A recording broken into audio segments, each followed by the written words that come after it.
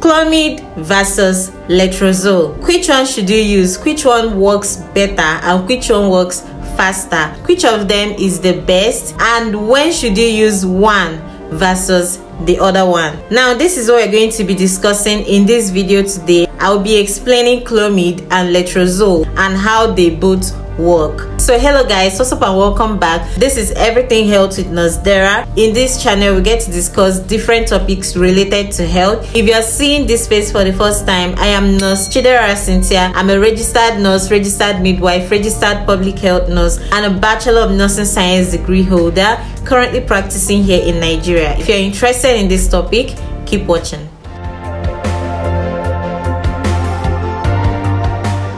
Now I'm briefly going to explain these two drugs, Clomid and Letrozole, before diving into the differences and how they work and which one is best for you depending on your condition. So Clomid is an ovulation stimulation drug. Both of them are, both Clomid and Letrozole stimulate ovaries to release eggs, okay? The difference is just in the mode of action, how they work. That is where the differences are. But they are both drugs that stimulate the ovaries to release eggs. So Clomid has been in the market since the year 1967, and since then it has been a widely used fertility drug that stimulates ovulation. So Clomid comes in 50 milligrams and is taken every day for 5 days. Your doctor might decide for you to take 50 milligrams, that is 1 tablet, every day for 5 days, or 2 tablets, that is 100 milligrams, every day for 5 days, or 1 tablet in the morning, 1 in the night, every day for 5 days. So how does Clomid work? Clomid actually works by blocking the estrogen receptors at the hypothalamus and the pituitary,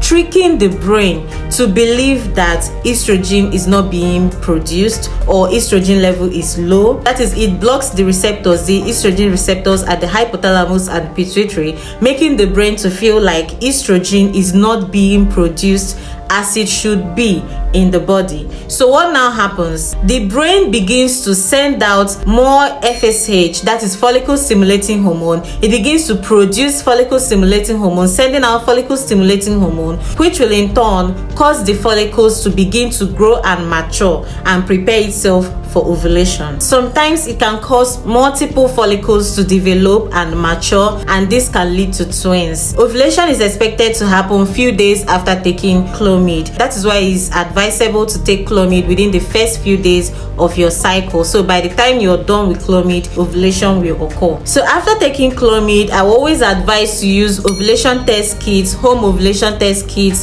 to track your ovulation and find out when you're going to ovulate, okay? When you get a positive ovulation test strip, that means you're going to ovulate in the next 12 to 24 hours. Or your doctor might decide to use the blood test, the ultrasound to track your ovulation, just to know when you're going to ovulate so you can time your intercourse properly. Because some people take the drugs and then they don't have intercourse at the right time, and the egg that have been released will end up dissolving without them getting pregnant. They will complain that Clomid didn't work for them, but actually they didn't have intercourse at the right time when they were supposed to have intercourse to get pregnant after taking the drugs. So it's good to track your ovulation when you're on this drug and time your intercourse. Now let's talk about Letrozole. Letrozole, also called Femera, is also an ovulation stimulation drug, just like Clomid. So Letrozole is a newer medication, newer than Clomid. It was previously used as treatment for breast cancer, but then was later found to be helpful as a fertility drug as well. So it was first used as a fertility drug in the year 2001. So Letrozole is also an oral medication taken for 5 days.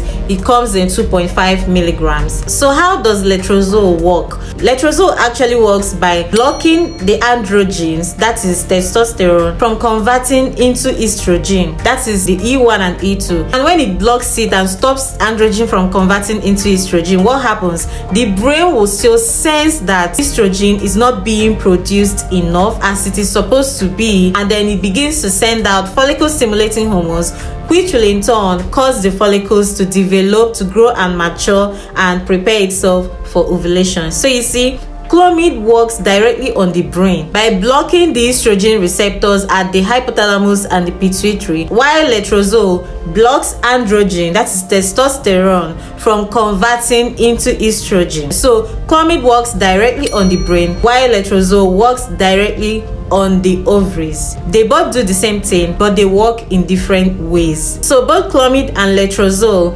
tricks the brain to believe that estrogen is not being produced, that there is not enough estrogen in the body, in the system, and then it begins to send out follicle stimulating hormone, which is going to cause the follicles to grow and mature, and in turn produce estrogen. So let's talk about some differences between these two drugs so you can weigh the two of them and decide which one might actually be better for you. Of course, with your doctor's prescription. Your doctor have to be the one to prescribe. I keep saying this. Your doctor needs to be the one to prescribe. Okay, these drugs have their side effects and all that, and you won't want to take them unprescribed. You need your doctor to prescribe them and to even be sure you need the drugs, because it's not everybody that needs these drugs. So some studies have shown that more eggs are produced with Clomid than Letrozole, which results in multiple pregnancy, that is twins, triplets, quadruplets for Clomid than Letrozole. So women who are trying to conceive twins, multiple pregnancy is a risk pregnancy, but then some women still want to have twins, right? Clomid might actually be the ideal drug for you than Letrozole. Another difference between these two drugs is that Letrozole is actually more expensive than Clomid. Also, Letrozole actually have fewer side effects than Clomid. Some studies have compared Clomid and Letrozole, the women who took Clomid and the women who took Letrozole, and they found out that the women who took Clomid experienced more side effects than the women who took Letrozole. Clomid have side effects like thinning of the uterine lining and reduction in the cervical mucus. Some women have also experienced ovarian cysts from Clomid, although the cysts are most likely to resolve on their own when you discontinue the medication. Another difference is that Clomid can last up to 4 to 5 weeks after taking it in your system. That means if you conceived in that cycle 4 to 5 weeks after taking this drug, the effects can still be in your system. It takes longer time to wear off after taking it, up to 4 to 5 weeks. Unlike Letrozole, few days after taking Letrozole, the effect of Letrozole wears off from the system. So if the woman conceived in that cycle after taking Letrozole, by the time the fertilized egg gets to implant on the uterine wall, the Letrozole is no longer in the woman's system. Then another thing to consider before taking this drug is the underlying diagnosis. What diagnosis were you given? This will influence the type of medication to be given to you, whether Clomid or Letrozole. Like I explained, Letrozole brings down the level of androgen in the body, and you know, with women with PCOS, one of the problems they have is increased level of androgen in their body. So that means Letrozole will be a better drug option for women with PCOS than Clomid. And Clomid works better for women with unexplained infertility. So you see, the underlying diagnosis, the underlying condition the woman have is what will influence the type of medication that will work best for her. For women with PCOS, Letrozole is a better option for them. And for women with unexplained infertility, that means you've done all the fertility tests, the pelvic scan, the HSG, everything. Your husband have done the seminal fluid analysis, and both of you are fine, both of you are perfect, but you're still not able to conceive.